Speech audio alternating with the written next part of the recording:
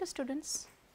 So, today we can formally close our course with this lecture, and for that specifically we will be discussing about the chaotic regime of the Henon maps, the chaotic attractors that we get from the Henon maps. So, what are chaotic attractors? So, consider say a system F. So, you have a system or maybe a map F from Rn to Rn. So, you are looking basically into the system Rnf. Now, here your F need not be surjective.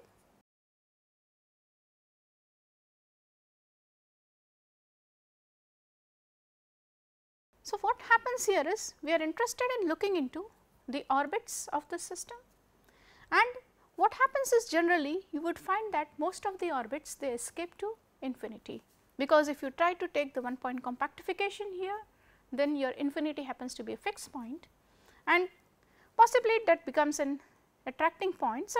So, some of the orbits they escape here. So, we are basically interested in those orbits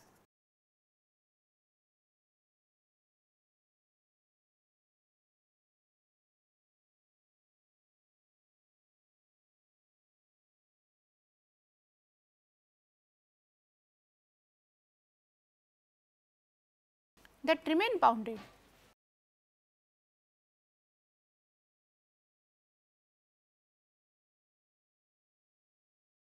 Are not asymptotic to infinity.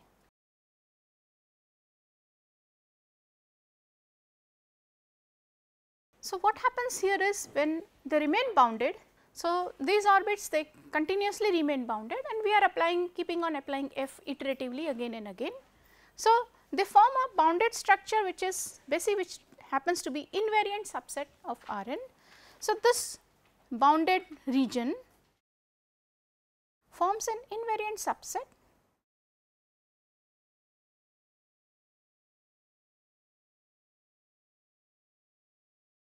and that is what we call as a strange attractor.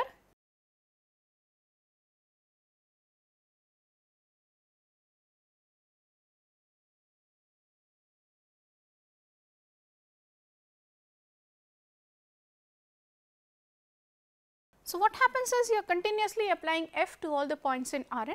Most of the orbits or some of the orbits will escape to infinity, and what remains back happens to be a bounded region, and this bounded region under again continuous application of F again and again, you will find that this contracts to something which is called which remains invariant. So, that is basically called a strange attractor. We call it an attractor of the system. It is a strange attractor, and many times these strange attractors are fractals.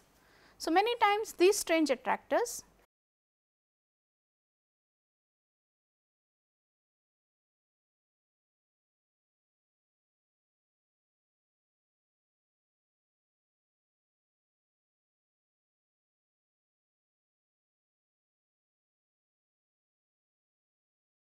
now that is another way of looking into attractors or looking into the dynamical system. What are all the fractals they generate? Now, fractals are again some geometric structure. So, basically that depends on what is the geometry of the object. So, when you look into the strange attractors by nature analytically are chaotic, but if you look into them geometrically they would be fractals. So, this is one aspect of study and definitely we are not going into that particular aspect. So, today we will be discussing about the Henon map.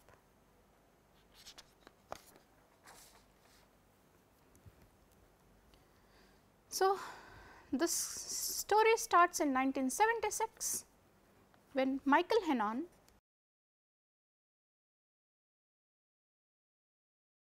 he suggested a simplified model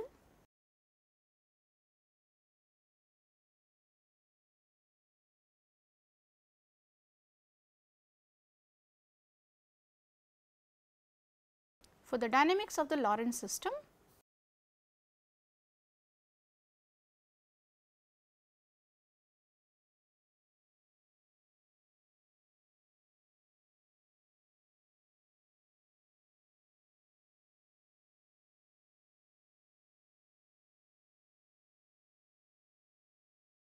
And which is called now called the Henon map.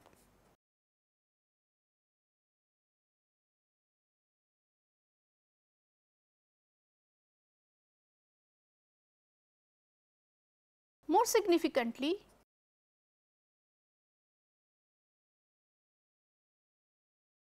we are interested in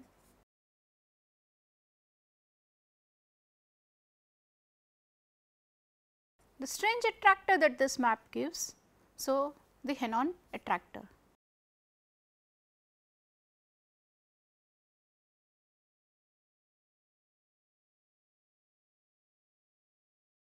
Now, this theory is actually why we need to look into this theory, because this is one of the cornerstones of chaos theory. Any discussion on chaos theory is incomplete without the discussion on Henon map. So, this theory is one of the cornerstones.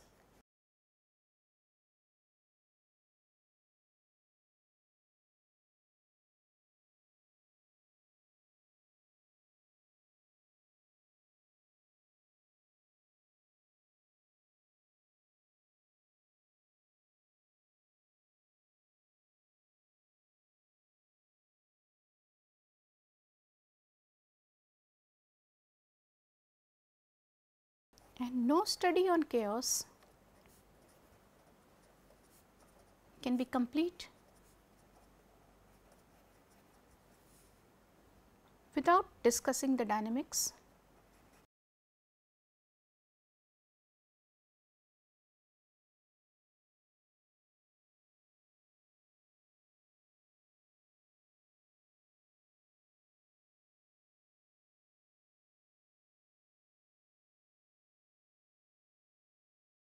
Now, what is this? So, basically this is a two-dimensional structure, and this is basically a mathematical model, two-dimensional structure, which gives rise to many interesting dynamics. This is also a parameterized family with two parameters. So, for different values of parameters you get different dynamics, and this basically is believed to be comprising of all kind of chaotic dynamics that you can see in two dimension. As I would like to point out at this point that this is not a completely studied structure.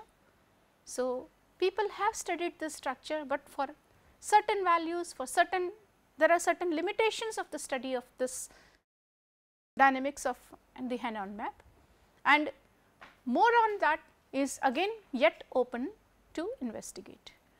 So, we shall look into what is basically the Henon structure. So, this is a two-dimensional system.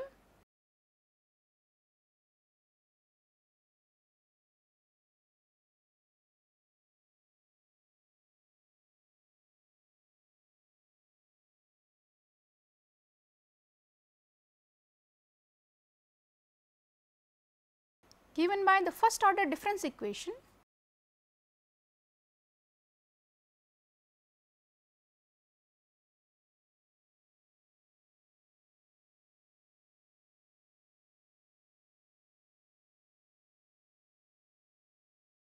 so here we have x at n plus 1 happens to be 1 minus a x at n whole square plus y at n, and y at n plus 1 is given by b of x n. So, you start with some initial condition, take the initial condition to be say x at 0, y at 0, and then you derive what is at x at 1, y at 1, and then further you derive what is x at 2, y at 2, and so on so forth. What you get is you are tracing out a dynamics, right, based on this difference equations. So, these are the difference equations basically which describe the Henon map. And as Henon had suggested that these very well model the Lorentz system, the Lorentz systems are basically studied in terms of differential equations, but here we are looking this in terms of maps. So, these are difference equations. So, what happens here is where my a and b are parameters,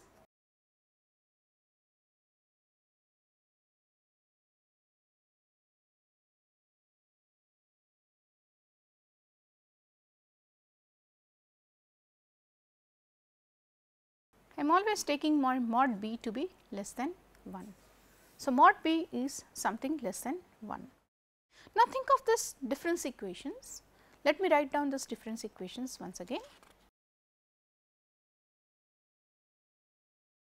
So, we have x n plus 1 equal to 1 minus a times x n square plus y of n, and your y of n plus happens to be equal to b times x of n.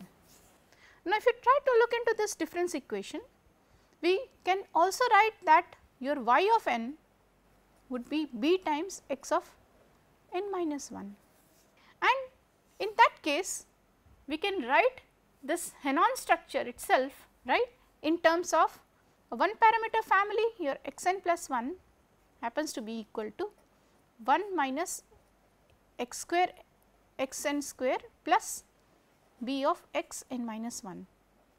So, this gives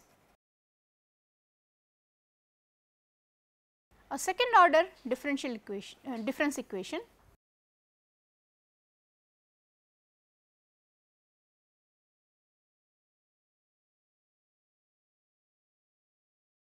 Now, let us think of what is the role of a and b here. So, we have two parameters here, a and b. We take a to be some parameter, of course, the dynamics differs for both of them, but our assumption is that mod b is less than 1.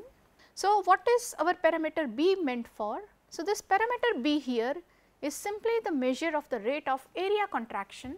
So, the parameter b gives us some kind of an area contraction, and so this b basically gives area contraction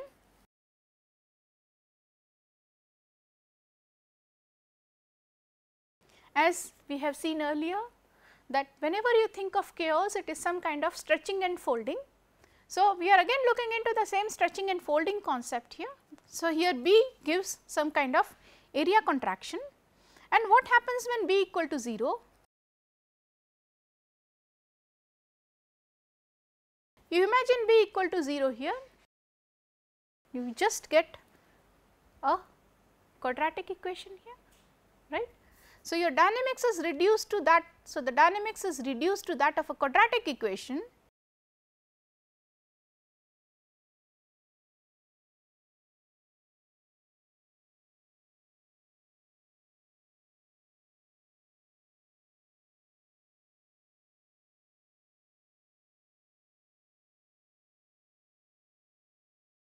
And we have already studied that this would give us the period doubling route to chaos, which will be basically conjugate to the logistic function. So, this gives the period doubling route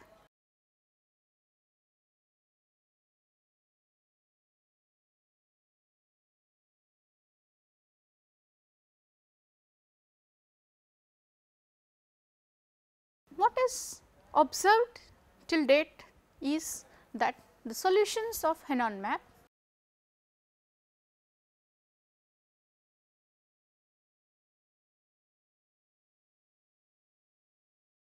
are bounded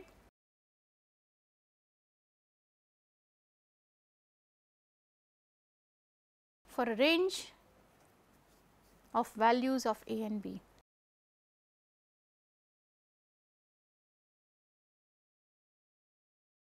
So, these are all computer experiments where people have found that for certain values of a and b, your Henon map, the solutions are basically the attractors, they remain bounded and they can be studied. Though still the theory still is not completely studied. So, there is still lot many things open over here. So, let us try to look into the Henon map here. So, let us consider this function .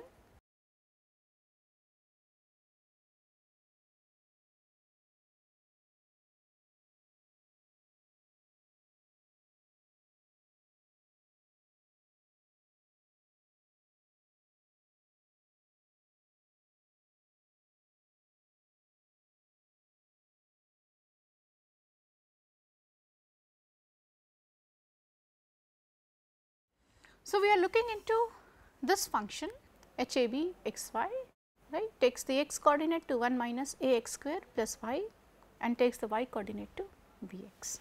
Now, the first thing we observe here is that this is a one-to-one function. So, a first observation one can say here is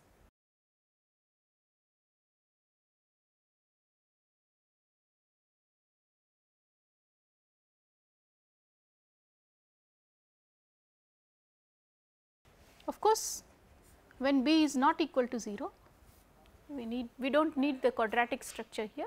So, when b is not equal to 0, we want it on R square. So, HAB is a one-to-one function, and the nice way to see that is, supposing your HAB of xy is same as HAB of say ZW. What happens in that case? So, what you have here is that 1 minus ax square plus y and bx, this happens to be same as 1 minus a z square plus w, and again you have bz. So, this is same as this part. Now, since this point is same as this point, right, we can simply conclude that x is equal to z, and if x is equal to z, right, we push that over here, right, we can simply conclude that your y would be equal to w. So, this is a one-to-one function on R square. Now, it looks interesting that this is how the function is behaving, but the Henon map can be thought of as a composition of 3 different maps. So, let us look into that aspect. So, although it appears to be just a single map,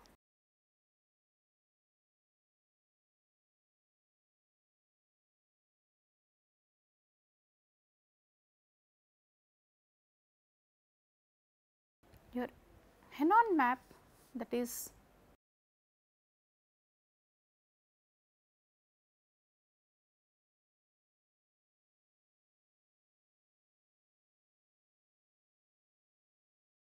actually composed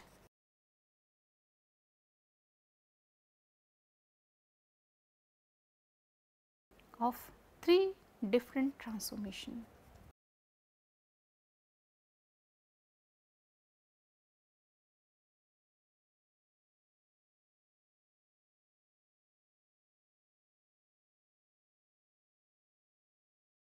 So, what are these transformations?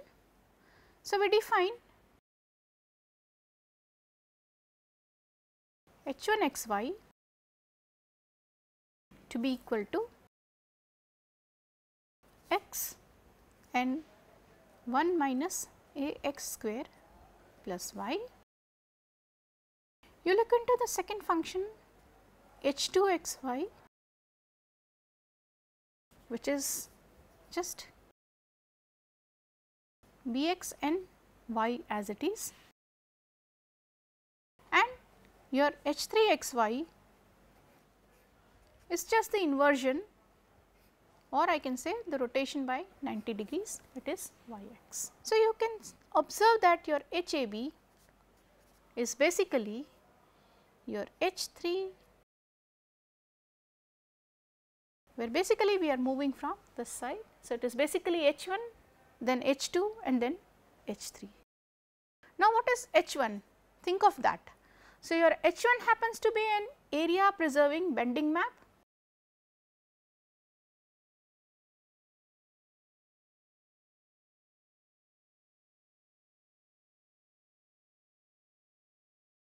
it is area preserving and it is bending, basically it is bending because of this term xy.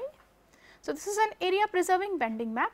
So, it basically represents a parabolic action, right, basically turning out to be the region, it turns out to be into some kind of a parabolic figure. So, this is a parabolic action, and if you see what is h2 doing. So, we know that our mod b is always less than 1. So, h2 is contracting in the x direction.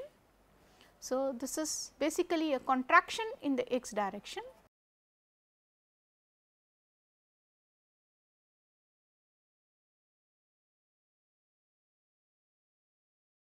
And what is h3 doing is, so it is just a rotation by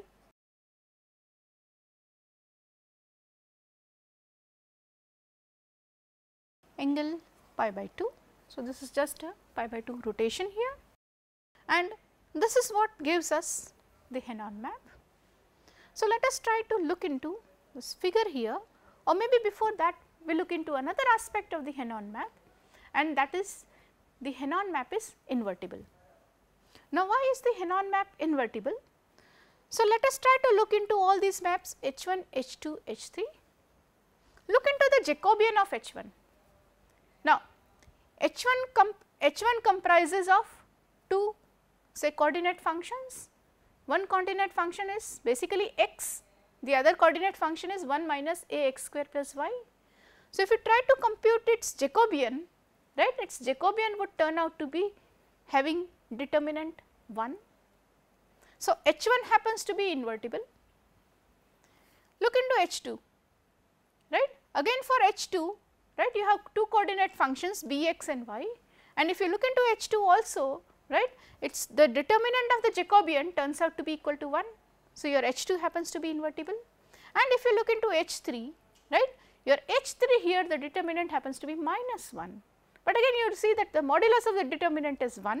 So, this is also invertible. So, your H1, H2, H3, all the three of them are invertible, and hence you can say that your map Henon map is also an invertible map. So, your and the inverse of Henon map, right. So, this happens to be basically H1 inverse composite, H2 inverse composite, H3 inverse. So, this is an invertible system, right, and this is, of course, we had seen that this is 1 1, this is an invertible system. You can think of that the reverse process also to be some kind of a Henon map. So, let us try to see how we can geometrically see the Henon map. What would be the inverse of the Henon map? So, maybe we just roughly can think of that HAB inverse of xy would be just equal to y by b, and here we have minus 1 plus a by b y square plus x. So, this is also some kind of a Henon map where you are getting the structure, you are getting some kind of expansion, right, in the structure. So, this is again one more variation of looking into the Henon map. Your mod b is less than 1, right. So, this happens to be some kind of expansion here, but you have a very nice well to do structure here. So, let us try to see this geometrically. So, let us see look into maybe what happens to an elliptic region. So, we start with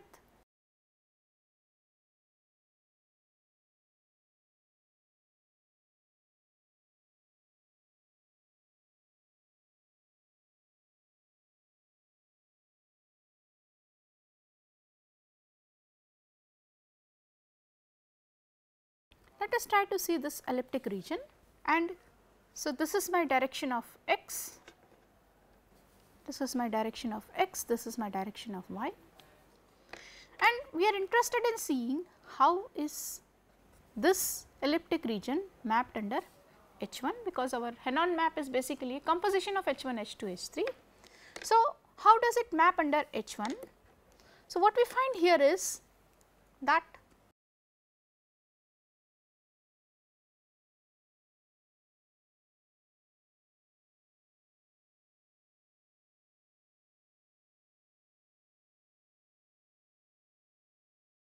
now, if we try to look into what happens here, as we have seen that the x direction is giving us a parabolic structure. So, this basically H1 happens to be an area preserving parabolic structure. So, what happens here is that the map turns out to be something of a parabolic structure here.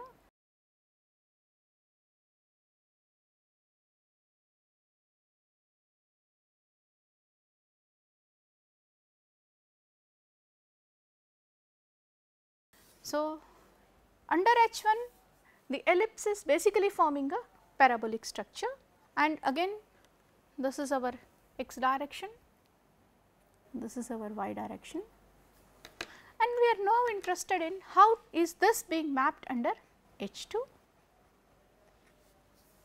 So, what happens under H2?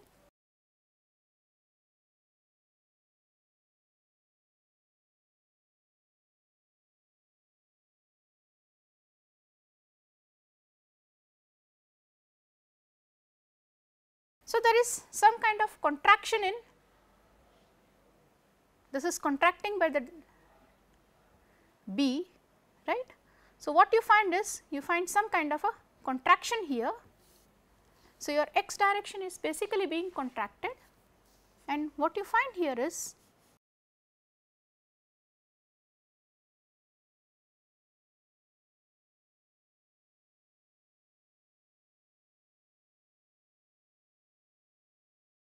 so your x direction gets contracted here and your y direction remains as it is, your x direction is contracted here. So, that is what happens under H2, and what happens now under H3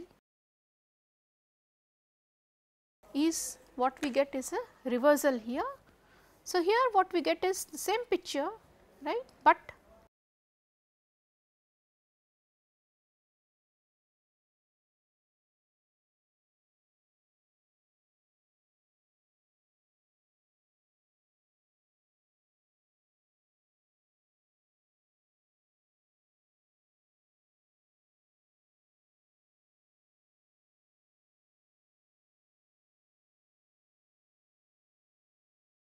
so there is an area preserving bending over here.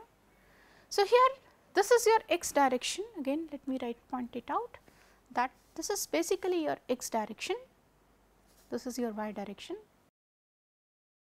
because this was just contracting in x, and now this is your x direction. I have just come back here. So, this is your x direction, this happens to be your y direction, and this is your x direction, right. So, this is how it basically forms kind of a band. Now, we will look into one observation here. The Jacobian for the Henon map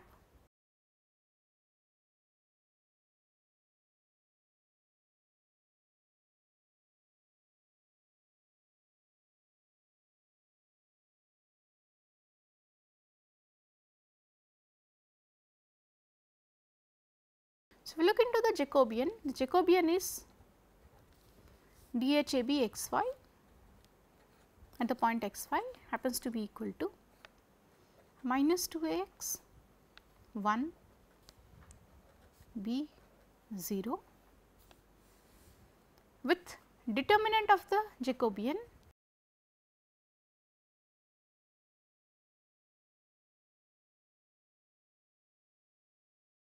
to be minus b for fixed real numbers. Now, here we are fixing real numbers. For fixed real numbers,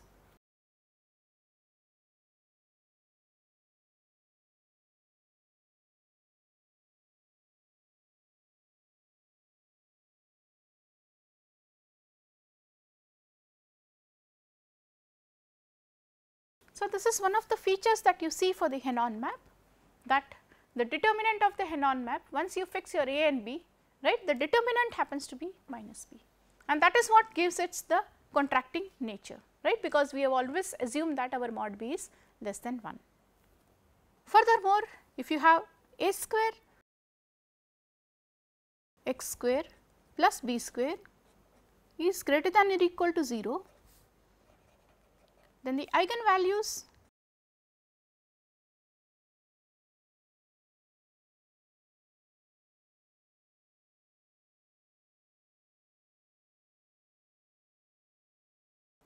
are real numbers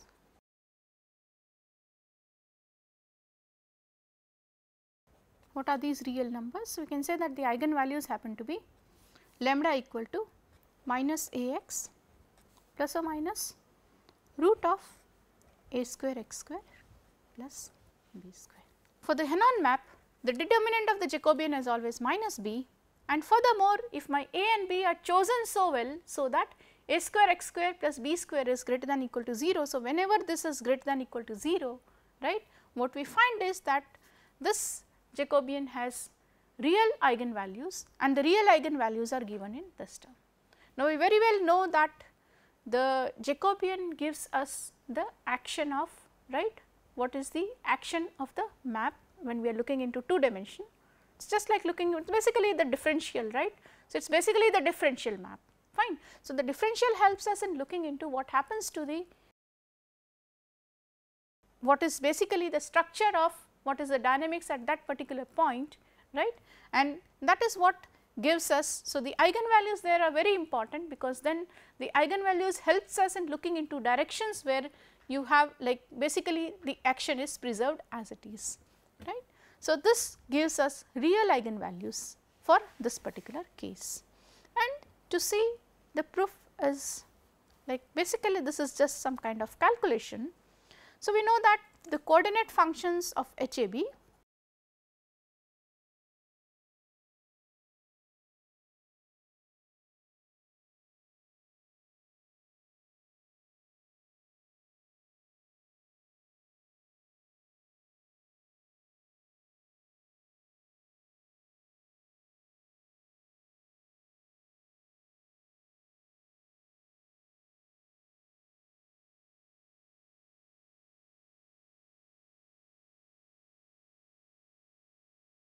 and that is what gives us the Jacobian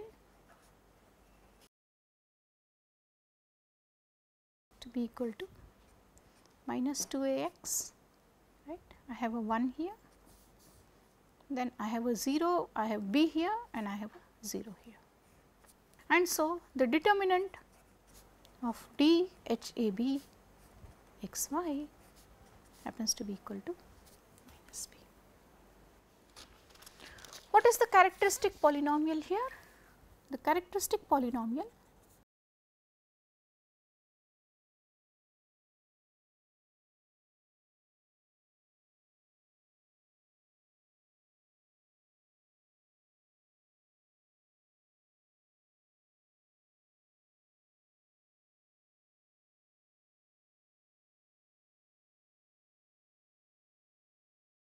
and so the eigenvalues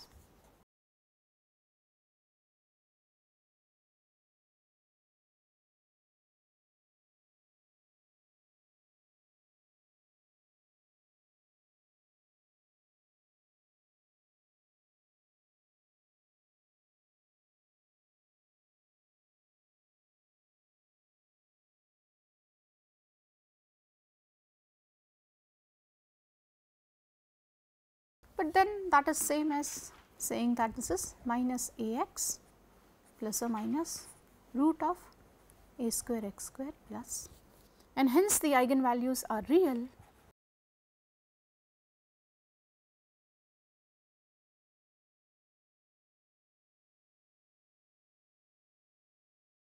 if a square x square plus b is greater than or equal to 0. So, let us now look into what is the dynamics of the Henon map.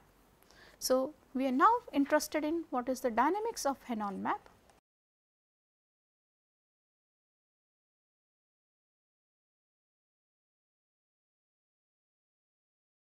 Of course, we cannot study that completely. So, let us try to look into whatever we can say about the dynamics of Henon map. So, we are just looking into some preliminary observation here. My HAB of x y happens to be equal to x y, that means I am looking out for what could be the possible fixed points, right. So, we are basically looking out for the fixed points of the Henon map.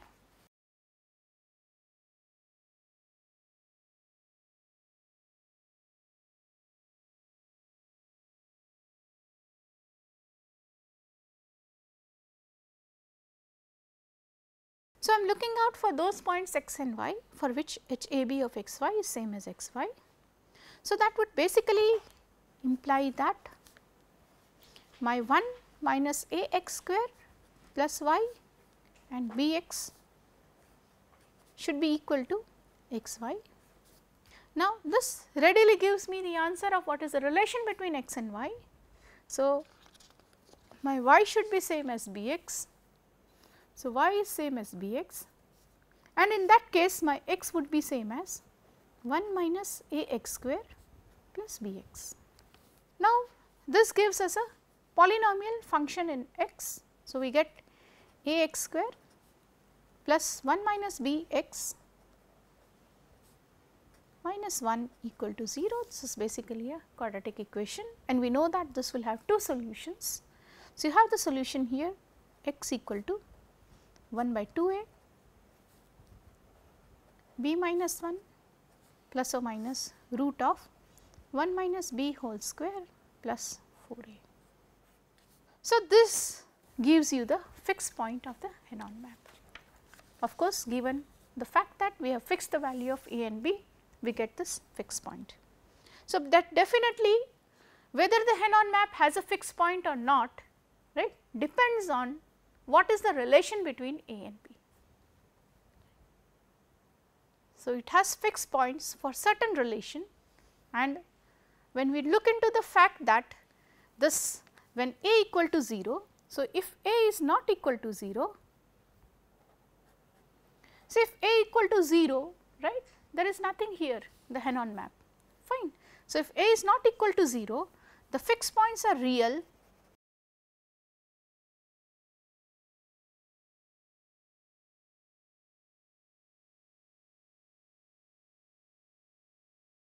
If and only if, now since we have this quadratic equation, they are real if and only if, I can write this part, this should be greater than 0, greater than equal to 0, or my a should be, the value of a should be greater than or equal to minus 1 upon 4 times 1 minus b whole square.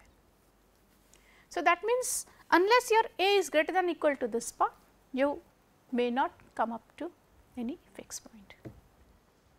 So, let p and q be two fixed points. So, let p and q be two fixed points of HAB.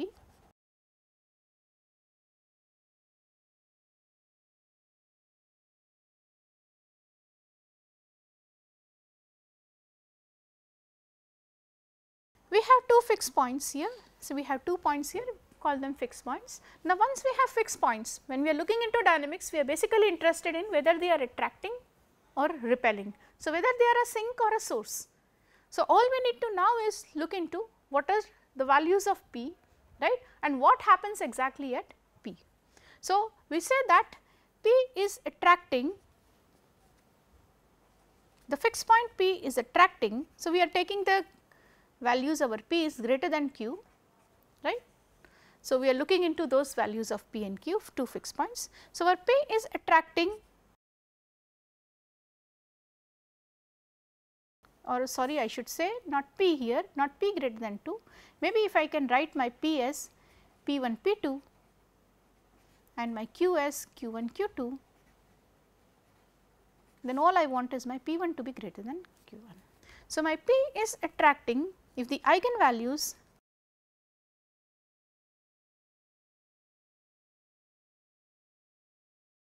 lambda 1 and lambda 2 of the Jacobian of HAB are such that, of course, I want this at p, right, mod lambda 1 is less than 1 and mod lambda 2 is less than 1. So, that means that if my eigenvalues, right, have modulus less than 1 at p, then I say that this p will be attracting. So, as we have started, right, let p be equal to p and q. So, let p be equal to this having coordinates p1 and p2, then we know that your p1 happens to be 1 by 2a b minus 1 plus or minus root of 1 minus b whole square plus 4a. Your 2a p1 should be same as b minus 1, sorry, we are taking this to be plus, not the minus 1. So, plus, right, root of 1 minus b whole square plus 4a, and that would give us that your 2a p1 would always be greater than b minus 1, or your 2a p1 by plus 1, right, is greater than b. So, this is basically what you need, right, for your p, for your p1, right, your 2a p1 plus 1 should be greater than b, and we recall here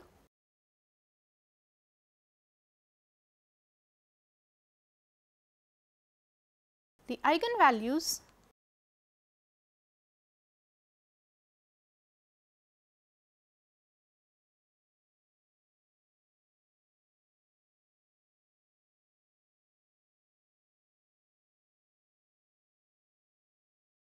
So, what happens at P?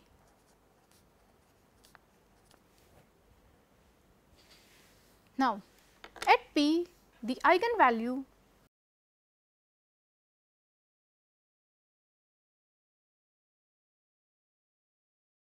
we want the eigenvalue to be less than 1. So, what we have here is minus a times P1 plus or minus root of a square P1 square plus b square. We want this modulus to be less than 1. At P we want this eigenvalue to be having the modulus less than 1 because we want our P to be attracting. So, for P to be attracting, this eigenvalue should be this less than 1, that means both my eigenvalues should be less than 1, right, and this is true. It has been found out that this is true.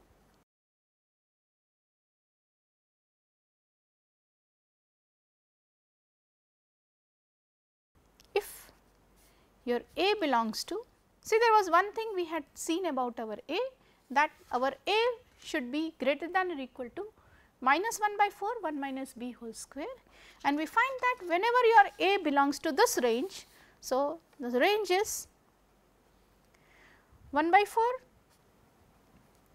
1 minus b whole square up to 3 by 4 1 minus b whole square.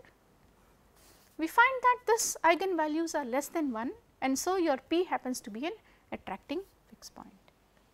So, whenever this happens to be true for this particular purpose, and so what we have here is that modulus of the determinant of DHAB at the point P is less than 1, and so your P is an attracting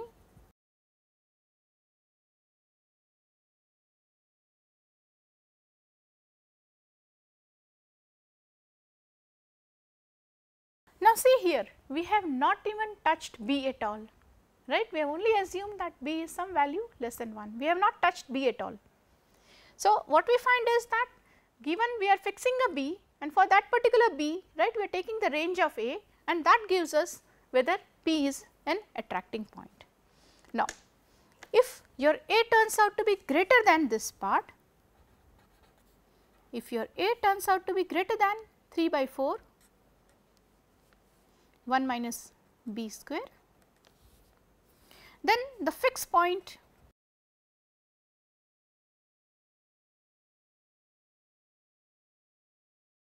they become a source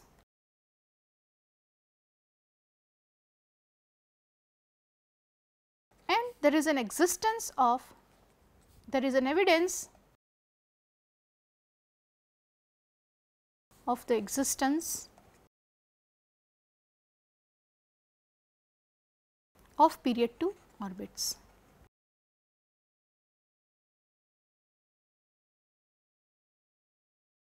Orbits that are attracting.